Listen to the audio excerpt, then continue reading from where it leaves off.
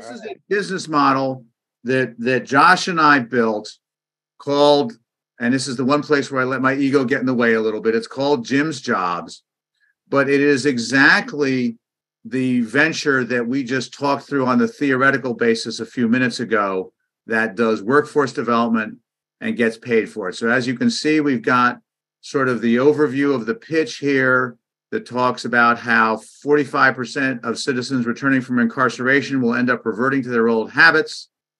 And that is primarily due to a lack of access to stable employment.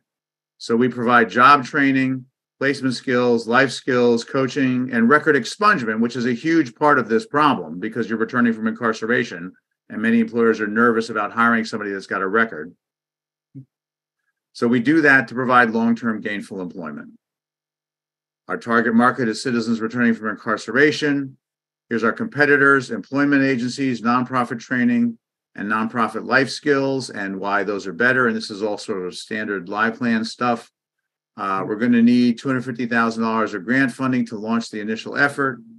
We've got a sales channel, we've got marketing activities, et cetera, et cetera. So this is kind of where we go through the basics of it. Let's get into the financial forecast, Josh, because I think that's where the fun starts for this. All right. And I've created a new forecast. So this is a fresh, untouched version of a financial forecast here in LivePlan. All right. So we're good. So we're going to drop everything in one at a time, right?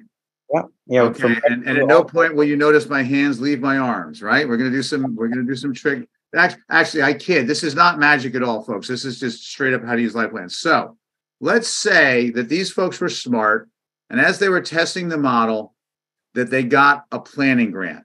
So we're going to add a revenue stream. It's not unit sales. It's not billable hours. It's not recurring charges. So the place you put in a grant in LivePlan is revenue only. So we're going to add that. Josh has already put it in. We're going to say it's a constant amount. We're going to say we're going to get a $500,000 planning grant in the first year, starting. Yeah, it looks like we're back in 2022, but that's okay. We can adjust the start year later on, but for now we'll just pretend it's a year ago. All right, and then I believe you just hit create. There we go. So in the first year, you got a planning grant. Now this shows it as a year. Let's knock it down. That's all right. We can go in. This is why we're doing this way, right? So we'll actually go to varying amounts. There you go. Enter this in as a one-time. Right. And then in 2023, the funder's still going to like us. Okay. You can go ahead and do it this way. It's fine. All right. So if it's just a one-time, that's how we could throw that in there. That's right. Now, just Josh, because you did it on the fly, walk back through the steps that you just did and narrate your steps for folks. Yeah. Very good. So, and even to take a further step back, here at the top, you'll see we're selected on financial tables, which is where we're going to be doing the work. And then the profit and loss, balance sheet, and cash flow, those will actually be reports. And so back to what Jim was talking about, compared to a spreadsheet where you might get into a P&L spreadsheet and be entering directly into the P&L and potentially goof up some formulas or have some errors. Everything that reports in these profit and loss, balance sheet, and cash flow reports is all generated from this question and answer, multiple choice kind of input and selection process. So under the financial tables, we will address revenue, costs, personnel, all the different important questions to the financial model that will need answers all the way through to financing. And then it'll produce for us those three really important reports. So what I did is I went to revenue, I clicked on add revenue stream, and we'll just do this again, and I'll delete it out since we're building simultaneously. But you would title the revenue. Jim mentioned it was revenue only since it's just dollars coming in. It's not transactional with units or billable hours or recurring charges. So I selected that. I will mention, though, if you were modeling it for units, it'll ask you unit-based questions. We're going to do that one in just a second. Okay. All right. So we'll click into next. And then what we did is we put in the 500,000 per year, and that's why you saw that it was projecting every year. But instead, I went to varying amounts and just added it as a one-time, and then no future donations for this specific grant. And Excellent. then create an exit. So, Excellent. all right. All right. So we've got our planning grant. Now, remember, we said that we're going to have placement fees for the folks that we train. But those placement fees aren't going to start day one because we have to train people. So we won't have anybody that we can place and get a fee for a little while. So we're going to add another revenue stream. And that's going to be, you can call it placement fees. Yep. And that's going to be unit sales. All right. Okay. And then varying amounts over time. Yep. And as you see here, you can put in anything you want. So January, February, March, April, May. It's going to take us 6 months. So the first time we're going to have anybody to get placement fees for is June or July. July's fine. Doesn't matter. All right. So let's say we're going to get $5,000 in placement fees in July. Okay.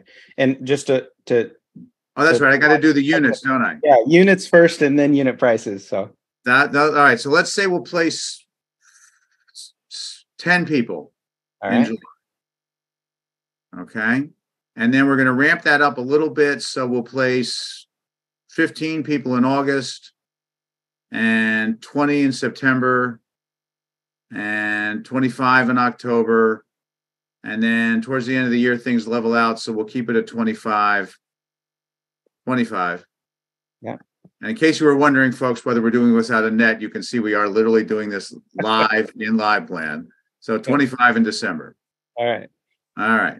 And then do we want to put in any estimates for the year end of 23, 24? Sure. Let's say that once we're up and running, we can place 300 people a year. All right. And I will mention that right now, and all of these settings are adjustable. Right now, we're set up with 12 months of monthly detail, and then year 2 through 5 are just a year-end summary. LivePlan will actually allow you to do up to 36 months of monthly detail if you want to get into it that deeply. So you can do 3 or 5 years for the total, and then 12, 24, 36 months for the detail.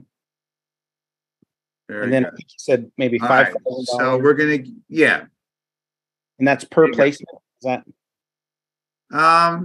Let's make it 1,500. Okay. All right. So every placement, there's a $1,500 fee. And then that's, of course, we see the grant in January, no income other than that until July, where we start to see the placement fees. And then you can also see the units and the prices. Excellent. So people like this idea. So in year 2, we get a small grant to expand, which is how we're going to get to the larger. There you go. So again, it's revenue only. Okay, it's going to be varying amounts over time. We're going to put that in 2023, which is year 2. Let's say we get 200,000 for that. All right. Okay. And this right now, just to orient the group with what we're looking at, this chart is just showing the current fiscal year. Again, assuming we're in 2022, we could go into the settings and bring that current if needed, but we'll call this year 1. So it's actually year 2, which is where we would see that additional small grant come in. Right. And the bar chart on the right-hand side of the screen shows you the annual projections.